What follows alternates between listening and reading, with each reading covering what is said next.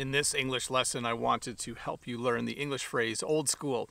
Old school is a phrase we use when we're describing someone who likes to do things the old-fashioned way.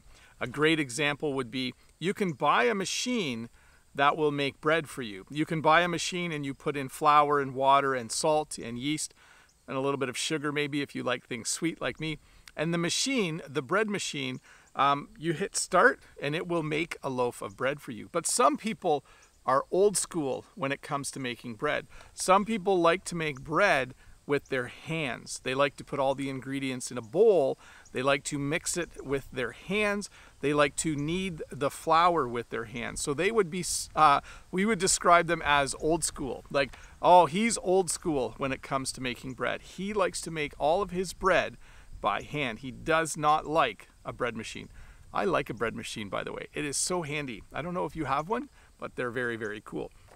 The second phrase I wanted to help you learn today is the phrase school of thought. So this is a phrase we use when two different groups of people have two different thoughts about something. So an example would be, one school of thought is that children should play outside during the school day at something we call recess. Sorry, my brain wasn't working there for a minute. So one school of thought is that children should play outside at least once or twice a day. Another school of thought is that children, when they play outside, they're more likely to get hurt, and we should keep them inside so that they're safe. So you'll notice I use the phrase school of thought there. One school of thought refers to one group of people, and another group of people, I would say that there's another school of thought and they think children should stay inside. I think children should always go out and play at least once, twice, 3 times a day, maybe more. I think the outdoors is good and healthy for everyone. So there you go. Old school is when you do something an old way, and you would describe the person as being old school. And then a school of thought is simply a way of thinking about something. Let's look at a comment from a previous video. Today's comment is from Ario Handoyo. Ario Handoyo. And the comment is, I never went to school. My teachers came to my house to teach me my lessons, and then in brackets, homeschool.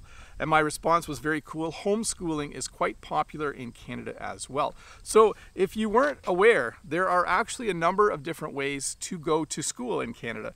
You can go to a public school. You can go to a private school. A public school is run by the government. A private school is run by a group of people. You can go to a boarding school where as a student you live at the school, or you can go, or you can stay home and your parents can be your teachers, or your parents might hire someone to come and be a teacher or tutor for you. The most common kind of homeschooling in Canada is where parents teach their own children. It is completely legal and many, many parents do that.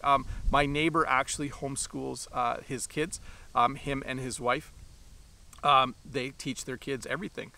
Those kids just learn at home. So homeschooling is very cool, and it does happen in many, many places around the world. But yeah, there's a lot of different ways that you can go to school, and one of the ways that you can go to school is by not going to school and simply staying home. Hopefully all of these things made sense to you today. My theme, obviously, the last few days has been school. I did back to school the other day because school is rapidly approaching. I'll try to stop talking about school in the next few videos. I'll try to teach you some other lessons, things that are more applicable to your life. Anyways, Bob the Canadian here. Thanks for watching this short English lesson, and I'll be here tomorrow with another short one just for you.